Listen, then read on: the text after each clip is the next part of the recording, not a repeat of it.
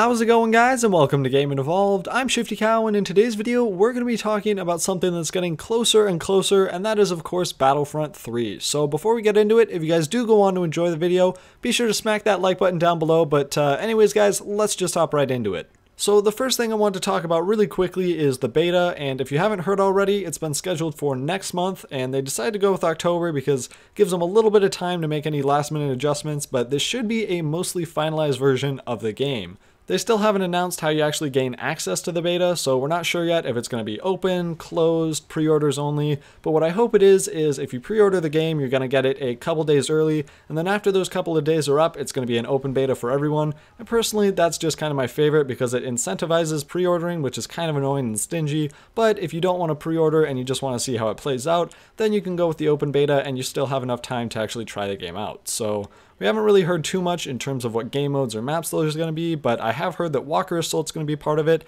and it's probably going to be played on Hoth. So that's pretty much all we know about the beta. Still not sure how long it's going to actually last, and I'm not sure if all the content in terms of weapons and gadgets, I don't think all of that's going to be in there because they're trying to save some of the really cool things for the first day of launch. But anyways guys, that's pretty much it for the beta, and it is fastly approaching, so I wanted to move on and talk about some of the concerns I have with Battlefront, and a lot of people have been talking about this. The server browser is not going to be in Battlefront 3. Now, I think they did have a reason for it, and it was just to kind of make gameplay a little bit smoother when you're trying to hop into a round, so it'd be a lot faster and just kind of an overall really smooth experience.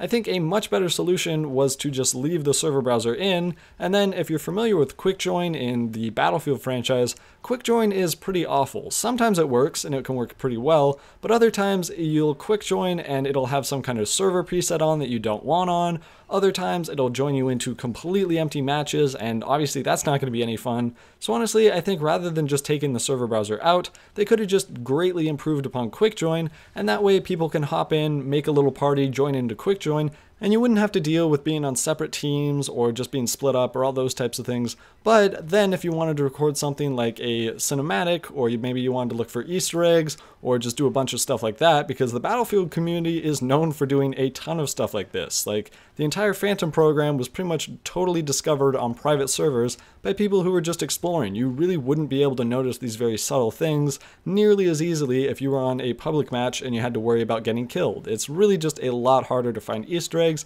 and while I don't think they're going to have the level of Easter eggs that they have on Battlefield, I still think it's going to be a really good idea to have a server browser in Battlefront 3. So moving on to the next thing I wanted to talk about, a lot of people are concerned that Battlefront 3 is not going to be the same type of game as Battlefront 2, and honestly, I did not play Battlefront 2. I can't speak about all the great game modes, all the characters, how fun things were, if anything was improperly balanced, or I really can't talk about anything like that. But a lot of my friends have played it and they've told me that they missed a couple different game modes, and so there's really just a lot of people kind of concerned about what type of content Battlefront 3 is going for, because it is pretty much completely controlled by Disney right now. Like, DICE is going to be developing it, I think EA is still publishing it, like I don't think anything in that has changed, but Disney pretty much has the final say in what's going into this game, what they want that's going to be part of the game, what the overall experience is, and then it's DICE's job to develop it, and then it's going to be published on Origin. So that's pretty much how it works in terms of development, and so I'm kind of worried about how Disney has their vision of Battlefront 3. Are they trying to go for a more like authentic type of Star Wars? Do they want something that's very reminiscent of Battlefront 2? Honestly, we really can't tell until the game actually comes out, or at least the beta, so that way we can try it out, see how it plays out. And really, I can't see this game being unsuccessful or just completely flopping, because first of all, it has the word Star Wars in the title, so people are going to lap that up whether the gameplay is garbage or not. If they know nothing about it, if they've been looking up reviews for like 3 weeks, they'll probably just pick it up because it's got the word Star Wars in the name and they'll want to try it out. And also, I can't really see them putting out a poor product either. The gameplay, from what it looks like, seems really cool. Like, we're still going to have to wait until the beta, but it seems really nice.